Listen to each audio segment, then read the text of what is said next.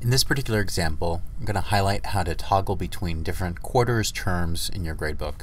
You may be interested in looking at another video on how to change the terms or grading period for your gradebook. In this particular case, we have two different assignments. This term ends on Sunday the 25th. And the new term begins on the October 26th. So these two assignments will show up in my all grading periods part of my grading book, but I can also look at them individually as well. So I'm going to go ahead and move into my gradebook, and you can see that I have selected all grading periods.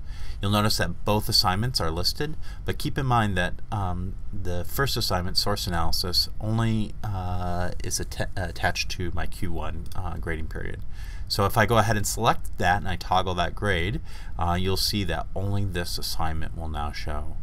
The second assignment will now be in quarter 2 because that's when that grading period begins.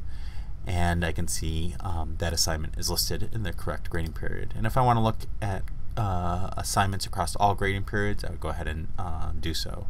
Where this becomes really handy is when you have courses where you've had a lot of assignments in a particular quarter and you just want to look at the particular quarter in which you're providing feedback or a grade.